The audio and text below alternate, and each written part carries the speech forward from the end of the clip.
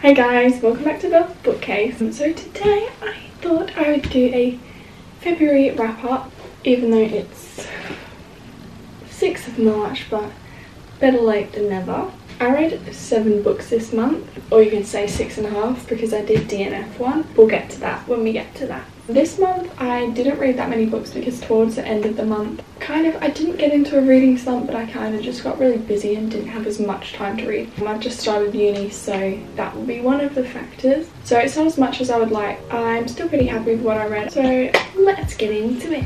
I just want to talk about this for a moment because I love this book.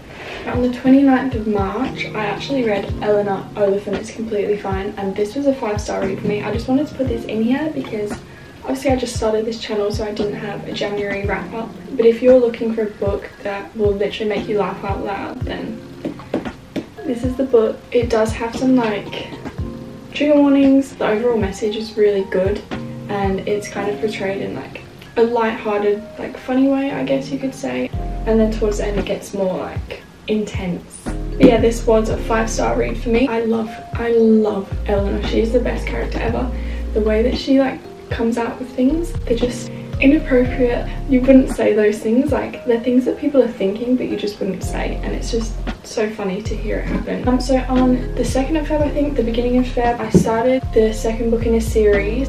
Last year, probably, I think it was around August time, I read A Good Girl's Guide to Murder, and it's taken me so long to actually finish the series because although I did enjoy the first one, I didn't think the 2nd and 3rd book could add more to the story, but I was completely wrong. If you want a murder mystery series, it's really easy to finish, keeps you entertained. I honestly do recommend this. The 2nd book is Good Girl Bad Blood. I think I rated it 4 stars, but I'd probably give it 4.5 stars. It was good how it linked into the 1st book and how some characters ended up, I guess, linking with things that happened in the 1st book. I think Holly Jackson, just overall, the whole series, she was able to make so many, I don't know, it's hard to explain. She made so many things happen that coincided with things that happened in all the other books. I don't know, she just wrote it really well. Pretty much the 2nd book, I don't want to go into detail too much just in case you guys want to read it. I mean, most people have probably read this before, so let me know what you think down below about this series. I think this 2nd book was the 2nd best in the series. A lot of people might disagree with me and say the 1st one was the best, but I actually disagree. In a way, the storyline of the 2nd book was a little less exciting. It was kind of expected, but the reason I liked it more was because it linked in and kind of unlocked some more secrets that you didn't really know. What's this person doing? Why did this happen? Blah, blah, blah. I rated it at 4.5 stars, and I definitely would start the series if you haven't yet. Last book in the, well, it's not a series, it's a trilogy. I don't know why I've been saying series this whole time. It's a trilogy, but you never know, she might come out with another one. As Good as Dead is the last book in the trilogy. This for me was the best one. I think the reason that I love this so much was because you know all the characters, you know some things that have gone on in the 1st and 2nd book. And then with the 3rd book, it starts off pretty much straight away with drama. And it didn't take me long to get into because it just went straight into the good stuff. The twist in here, halfway through the book, it takes a completely different turn that you didn't expect.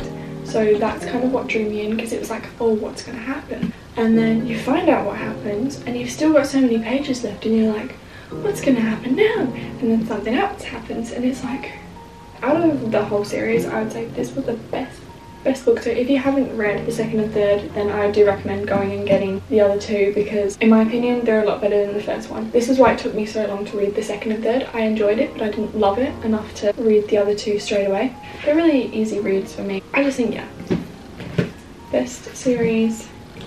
The next book that I read in February, this for me was my first time reading a book from this author, and this is Malibu Rising. I've never read a Taylor Jenkins Reid book before. I still, to this day, don't exactly know how I feel about it. What I would say is this book is the perfect book to take on holiday to read around a pool. I have a lot to say about this, but I don't know if people are going to agree with me. I found it hard, very, very hard actually, to connect with the characters. Obviously, sad things are going to happen and you're going to find things about people and you are going to be oh my god, that's sad. I did shed a couple of tears, but because there's so many characters in the book that just keep coming out and coming out and coming out, and you kind of get lost in the oh, this name and then this name and then this name. And when I say a lot of characters, like at the end of the book there's a lot of characters. Without giving any spoilers away, there's a party and you get introduced to like pretty much every single person at that party, and it's like, whoa. The book itself, it is like an easy read and it's kind of more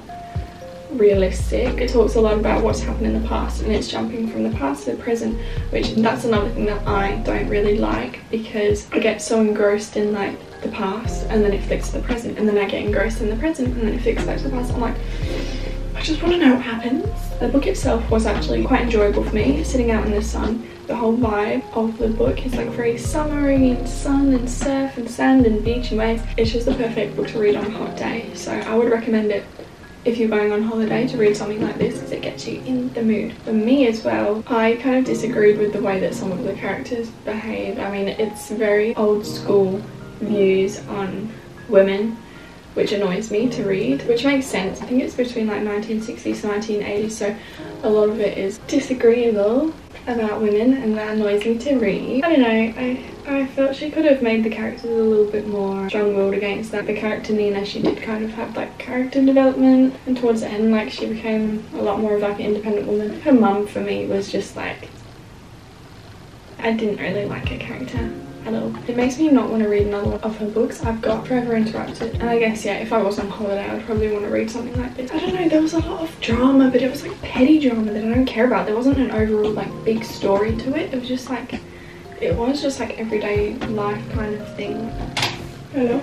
Are you joking? No. Well, that's ruined my day. I hate people. I'm kind of annoyed now. Anyway, moving on. The end of the month I spent starting and finishing a series which I've had on my TBR for a very long time, a physical TBR. Back when I first got into reading again, like last year, it was obviously around the time that all of Colleen Hoover's books were like up there with the best books to read. I kind of went on a splurge when I was in England, when I went to the works because it's cheap, and just bought like so many books to bring home with me. And I bought the Hopeless series when I was there. I also wanted to buy them when I was there because I like this cover. I think these are the old covers. I just would prefer to have like a black cover than ones with people's faces on them. I hate books with people's faces on them. So yeah, I started the Hopeless series. I wasn't actually sure if I was going to like this. The last book that I read by Coho was Confess. I didn't hate it, but it was just like the same old stuff that she really writes. There's always the same kind of storyline with like a different setting and different characters, if that makes sense. It was very predictable, but I actually found this one kind of shocking. I actually really enjoyed Hopeless. I think I gave this a 4-star again, like meaning 4.5.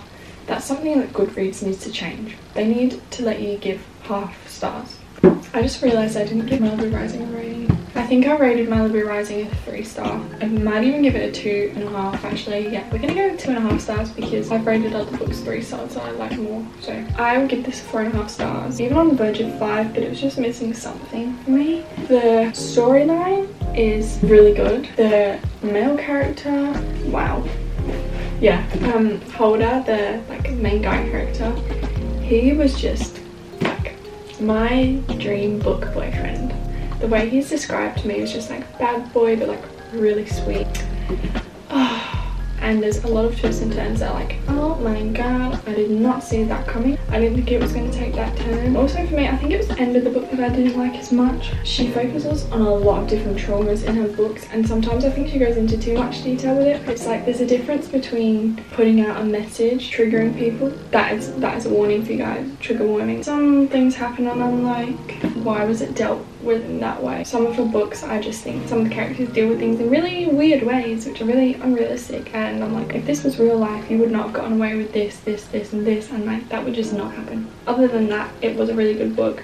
4.5 stars for me. Now let's get on to the second book of this series, Losing Hope. This book focuses on the exact same story from Holder's perspective. What a waste of my time. I read, I'm gonna say like 100 pages, probably a little bit more. I said, fuck it, I am not reading all of this shit all over again from someone else's perspective. And I skimmed through it, I was like, yep, heard that, heard that, heard that, heard that. And I was like, I think I got to page, the book kind of breaks it up with some like notes, and I read all the notes because obviously they wouldn't be in the first one. And now I got to like the end part I think, yeah, there was around 80 pages left, and I read that because that adds to the story that you don't hear in the first one. That did add to the story, so I wouldn't buy the whole book just to read the last 30 pages. At least I got something out of it. I give that like a 2-star. Absolute waste of my time. If you haven't read the first book, then that one you could read it on its own and get the exact same thing out of it.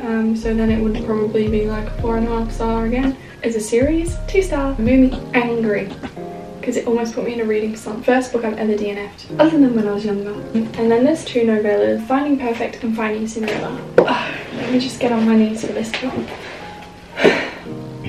Okay, so if you guys aren't aware, All Your Perfects is actually part of this series. You can read it as a standalone 100%, it's got its own story to it, but these novellas link this book to the Hopeless series, which I thought was really cool because I heard about it and I wondered, I was like, how is this? You read Hopeless and you read Losing Hope and you're like, I don't see, where's the connection, like how is this gonna happen? And then you read the novellas and you're like, ah, that was smart. That's a smart one, Coco. So, Finding Cinderella is the first novella. This focuses on the story of the 2 best friends of the main characters, Holder and Sky.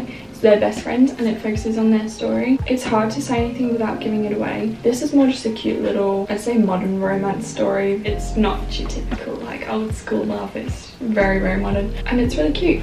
And then we go into Finding Perfect, and that's where everything links in to All Your Perfect. It's quite a heartwarming story. It's nice to know after reading this that things that I felt were unresolved in All Your Perfects were kind of resolved in this. I do think the novellas are worth a read. It's kind of building on the friendships between all of them. Yeah, you can't really say much about these without giving them away because they're so short. Like, yeah, so I'll give these like a 3-star. So that's a wrap up of my February reads.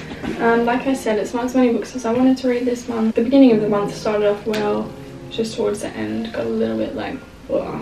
At the minute I am reading the Shadow Me series. So that has ended today's video. Sorry it was a short one, but I thought you might be interested. Let me know what you want to see next. I probably will do another read with me, or I'm probably going to do like a little wrap up of Shadow Me series maybe. I do have a couple of books that I want to film videos on of me reading, so it's just getting around to it. Thank you guys for watching. Don't forget to give the video a like and subscribe if you want to see more content like this. I will see you next time.